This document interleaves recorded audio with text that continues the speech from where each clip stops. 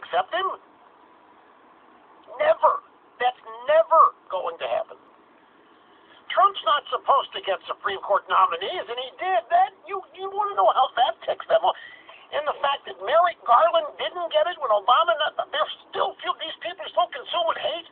That's what you're seeing on TV every day, folks. You are seeing raw, unchanneled, unboundaried hate on the part of the media and the Democrats.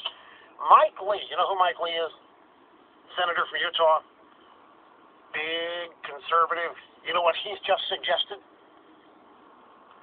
That Trump nominate Merrick Garland for director of the FBI.